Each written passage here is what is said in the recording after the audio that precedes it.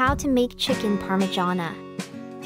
To make chicken parmigiana, 4-pound chicken breasts to ½ inch thickness. Season with salt and pepper. Dredge in flour, dip in beaten eggs, then coat with breadcrumbs mixed with grated Parmesan cheese.